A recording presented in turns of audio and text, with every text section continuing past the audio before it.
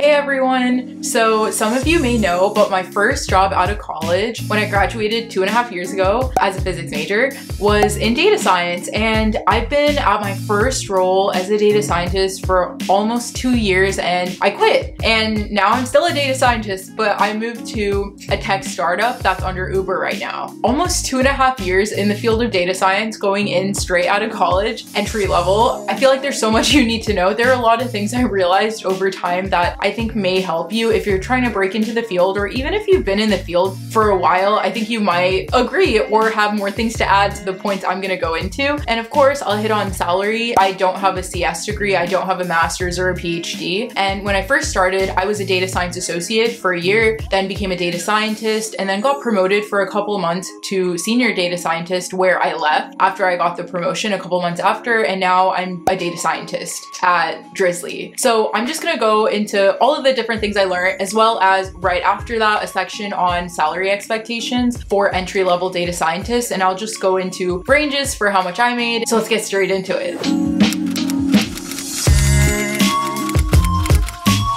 I'm gonna go into the 5 biggest points that I kind of realized while I was doing some soul searching about why I really like the data science field. And the first thing is that data scientists are not made the same. Like, I feel like data science encompasses so many different roles. Like, a data scientist at one company might be doing something completely different from a data scientist at another company. For example, you could be more a data analyst where you really work heavily in SQL and do crazy SQL aggregations, window functions, and like crazy things to create tables that you put into production. Or you could be really into data visualization, or you could be heavy into machine learning where you really are building your own custom models, researching the underlying math behind everything and hyper tuning everything like perfectly so that you have like the most perfect model that isn't overfit, which I don't know if that exists. There are so many different types of data scientists, and honestly, each data science project I worked on, I felt like I gained a new set of skills entirely. It's almost like I never have the same role, even though I am a data scientist. Every single project is so different. And it's interesting, there's so many sides, like even experiment design, where you have to help the business make data-driven decisions. There's a lot of money involved in doing market research, or like doing an A/B test with like advertisers, for example, advertising in one market and not the other to see if there's an actual incremental lift, if the ads correlate to higher revenues. It's just really interesting stuff. There's so much to learn, and I feel like every single project I've worked on over the past 2.5 years, they're so different, and I feel like I've worked on like 10 to 15 different projects and gained all these skills along the way. So it's just really cool. That's what I love about data science. It's not all cut the same. So if you don't get a data science role because it's not technical enough or it's too technical, just apply to different companies. Like, there's so many different kinds of data scientists, and you're gonna find where you fit in. Data scientists are in literally every industry. You can be in finance, you could go to tech, market research, consulting. The world is really your oyster in data science, which is great. The next thing, data science is all about constant learning. Like, if you want a job where you're gonna learn a set of skills and keep those set of skills forever and think that's gonna get you through everything, it's not. Like, data science is not the right place for you. You're constantly learning new things, whether it's like new packages coming up in Python, new things being added to your tech stack, or just new projects where you're assigned a project, or you find a business opportunity for a project that you don't have the right skills in. You're gonna have to gain those skills. I'd say the first thing is that you really have to learn from the people around you. Right now at my company, there's only like 5 or 6 data scientists, and I'm coming from a company that had like 500 or 600 in like a very large established monopoly almost, my last company. And then now I'm at a tech startup under Uber, and like, it's amazing. The people around me, the senior data scientist, the manager, exec, like everyone is super, super helpful. And I feel like I want to learn as much as I can, not just about data science and building skills, which I do. Like, every time I have a question, I reach out to someone who is smarter than me, which is basically everyone at my company, to learn whatever I'm lacking so that I could do this project the best way I can. But I also want to understand like what projects are required to add business value, what's driving revenue for the company, how can we add to the revenue of the company by creating data products, especially the ones that aren't high effort. You want to get as much out as you can as a data scientist. At least that's what I do right now in my role. So it's really interesting moving back and forth. Another thing that just comes under the constant learning, like I would just strongly recommend, like, which I'm sure you do already if you're a data scientist, but reading towards data science on Medium and just watching different YouTube videos, and I guess just keeping up with the different documentation for packages. Like, there's always new things being added. The third, and probably one of the most important points, the ability to communicate as a data scientist is gonna take you way farther than you could ever think. When it comes to data science, I feel like your age, your background, none of that matters. It's really about how effective you are at using the output of your models and how you use data and analyze data to really drive business decisions. That is so important, and the faster you can do that, I feel like you just progress like so quickly as a data scientist when you start understanding the value of what you're putting out. Like, if you're just doing ad hoc analyses where someone's like, hey, can you get me that? Can you get me this? And blah, blah, blah. You just do those reports, which, trust me, I've done, because that's what being entry level is all about, right? Understanding how you can drive further value by using data you already have and just creating new products and like utilizing all the resources you have to create something new and convey all of that to the business is just really, really important. Like, I think communication is really important. The fourth, this is where I'm going to talk about pay a little bit, but it's really that pay is so different between industries in data science, almost relating to the first point about how data science is different everywhere. Like, I feel like some sections of data science, particularly like machine learning, deep learning, they're not just buzzwords. Like, people actually do that on the day-to-day, and I feel like they get paid a lot to do it. So data analysts generally make less, data scientists generally make in the middle, and if you're a data scientist specifically working with machine learning models and building custom models, that machine learning skill set, which usually you get after working with several projects related to that or getting your master's or PhD, pays very well. So that is also the same when it comes to industry. So I was in market research for 2 years working for Nielsen, and in market research, I can tell you like the pay is different from what the pay is in tech, right? If you're working at Google, Microsoft, Uber, like any of the big companies, the tech packages are just different because they include stock options. So you usually just get a higher salary by virtue of the bonuses and the stock options. Market research and consulting and all of that, like, yes, you're gonna get to a six-figure pay, but like it might not be high six figures like it would be in tech. And if you go to finance and you're working in quantitative finance, not at a bank, but at a hedge fund, I feel like banks pay like the way consulting does. Like, I think tech pays better than most industries, but then I think the industry that pays way better than tech, even if you still want to be a data scientist or use those quantitative skills, is just quant finance. Like, if you're going to be working as a quant researcher at a hedge fund, like, you're just going to be making a ridiculous amount of money, $200,000 to $300,000. The pay is very different, as are the interviews and the difficulty of getting the job. Like, getting a job in tech is difficult. Getting a job as a data scientist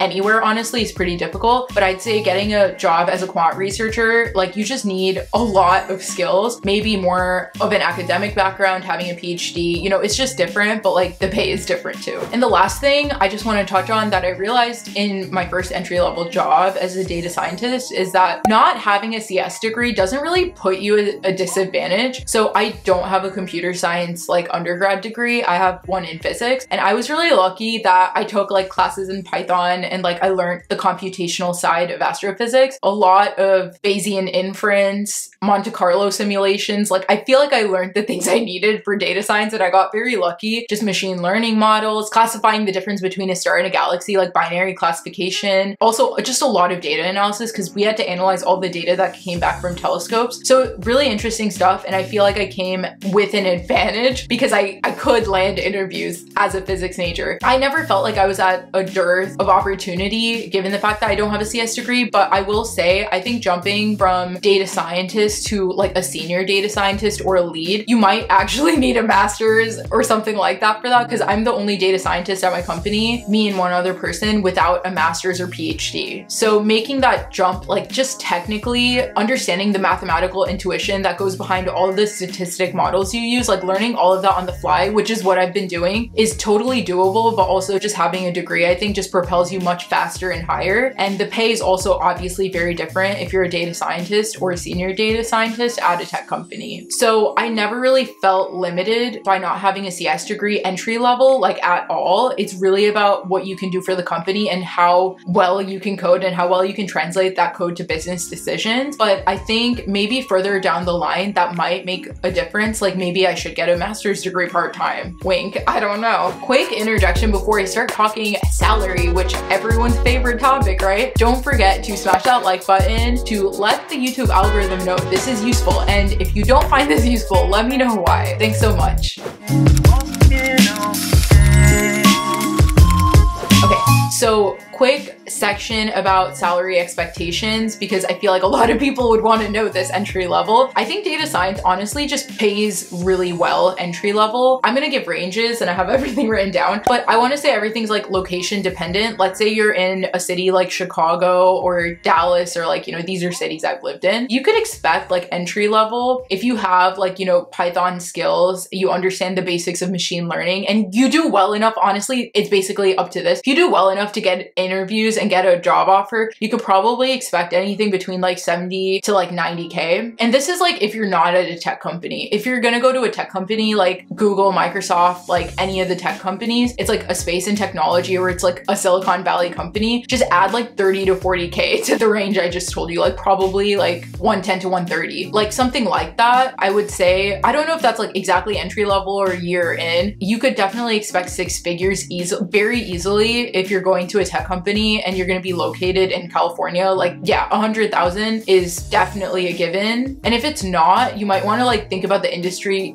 the company you're applying to is in San Francisco. Given the cost of living, the area, the amount of taxes you're going to pay, that probably like equalizes down to like, you know, something between 60 to 80 in like a smaller city. So very location dependent. But yeah, of course, if you're going into a more analyst role to go into a data scientist role, you could expect like maybe like a $15,000 range lower than the 70 to 90. So going into like my shifts in salary, I'd say like you usually get bumps every like 10 to 12 months. At least I did at my old company. It might be different now that I switched roles to a startup. When I was at Nielsen for 2 years, where I was a data science associate, data scientist, and then got promoted to senior data scientist, I'll just say my salary range, like for all of that, was between 80 to 110. And I lived in Florida, where the cost of living was extremely low. Like I honestly saved like 50 to 60% of what I made and invested most of it. And recently I just bought a condo in Chicago. So I'm going to be moving to Chicago, and that's where I'll be living with my current salary. And I'll just say the range for my current salary is like 120 to 150. And that's like 2.5 years into working in the field. So I switched roles. Like I was at my first company for 2 years. Now I've been here at the startup for a couple months. Totally livable. Like I still save like 50 to 60% of what I make. Really healthy, I think. The fact that I don't live in the Bay Area and I can make that kind of salary, that switch between roles, like there's a study where I think if you switch your job every 2 years, you like make 50% more over time, like which I would say is true. Like you usually do get more, but I will say now that I work for a tech company, I also get the stock options, which just adds to my annual, which is also great, but you don't see that until like a year into working. And then you start getting vested monthly or quarterly, depending on where you work. So it takes a year for all of it to hit, and then you start getting vested on a more regular cadence. But I would say it's definitely a good field, and I'm not entry level anymore, I guess, because it's been 2.5 years now. But when I joined this company, like I did join as a data scientist and not a senior or anything. Like I feel like senior data scientists at tech companies have like 7 years of experience and like some sort of like master's degree, or they just have like a lot of work experience. So that's pretty much it for everything about being an entry-level data scientist, things I learned, and salary expectations. If there's anything else you would like to know, please let me know. Comment down below. I really think like anyone would be a good data scientist. All you have to do is be curious. If you're curious and you're really good at learning things quickly, data science is like a great field. It's lucrative. It's really interesting. The problems are always different. The projects are always different. It never feels like the same job, so it's really hard to get bored. So if you have any questions, please feel free to let me know down below, and keep a lookout for more videos like this. Thanks so much, and I'll see you guys at the next video.